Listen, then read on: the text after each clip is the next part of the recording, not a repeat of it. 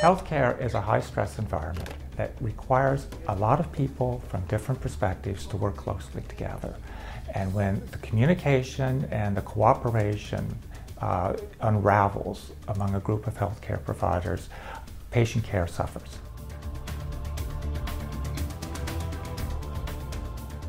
A lot of gossip and people talking about each other behind their back, and where things get back to each other, and it's very hurtful.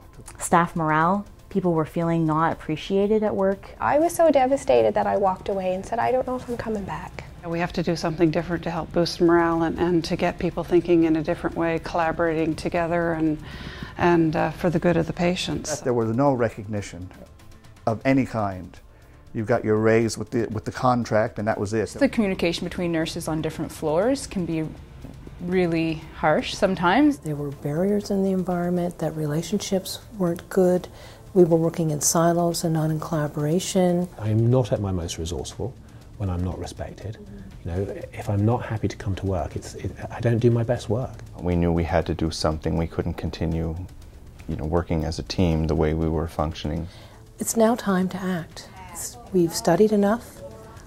We need to act and do something that is going to positively impact on the practice and work environments of professionals. Patient care is our #1 priority. That's why we come to work every day. Our patients are our #1 priority. And if there's any doubt that they're not getting the best possible care that they can, then it's up to us to fix it. If you're internally feeling that you're being recognized for the work that you do, it goes such a long way. There's respect, there's open communication and trust, and also we are at a good place. You go there and you can see the staff laughing and being professional, yes, but also enjoying themselves and interacting with the patients in a good, positive way. It's got to make a big difference. There was absolute evidence that there was a shift in the way that they thought about one another and how they worked together. To look at all of this data and know what the data is telling us and understanding it, I think it's unethical, and I would be in violation of my standards of practice as a professional if I didn't act. I'd like to get to a place where people can expect that other people are going to be respectful of them. A lot of evidence has come together from hundreds of people who participated in this study. CREW works. It really, really works. It changes people's experience of work life for the positive, and it does it consistently in a wide variety of work situations.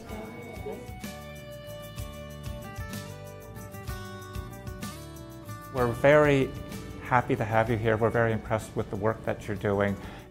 Civility, respect, and engagement in the workplace. It's the basics. Those are the basics of what enables you to recruit and retain people. It's the basics of what enables you to provide excellent patient care or provide a good product. To develop CREW, we brought together a team of researchers from psychology, management, nursing, to develop a program that would make a real difference. CREW supports the building of those respectful relationships. For CREW to really work, you need to be committed, you need to come together, you need to talk about these things, you have to raise the awareness. This isn't somebody outside saying, this is how you have to do something. It's about saying, we know this about civility, respect and engagement. Does it make sense to you, and how are you going to make it work yourselves? Wherever you are in the organization, it is about how is it that we are providing the best care we possibly can for patients. But we also look at things like trust of management, trust of each other, job burnout versus work engagement, and a variety of other important parts.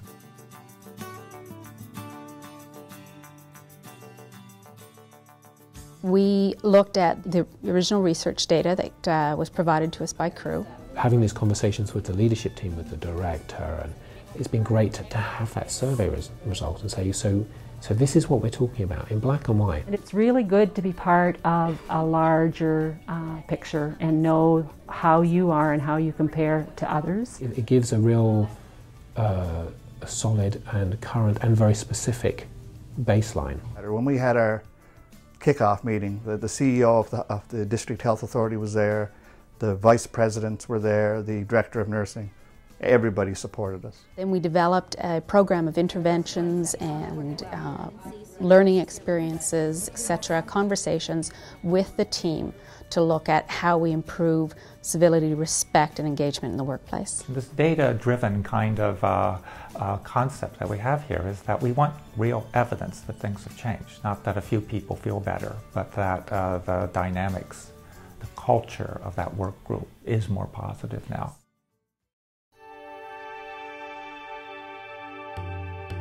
Benefits the staff who are involved with it, families, patients. If you can work in a climate that adopts a more civil and respectful workplace, then you're only going to benefit from that in every aspect of your life. For people to be able to change their behavior or be more aware of how it is they are with each other and check themselves or be able to check each other on what might not be very nice behavior will eventually translate into less patient complaints. More effectively provide care for patients, and patients can feel better in the environment that they're in, because they don't choose to be there, right?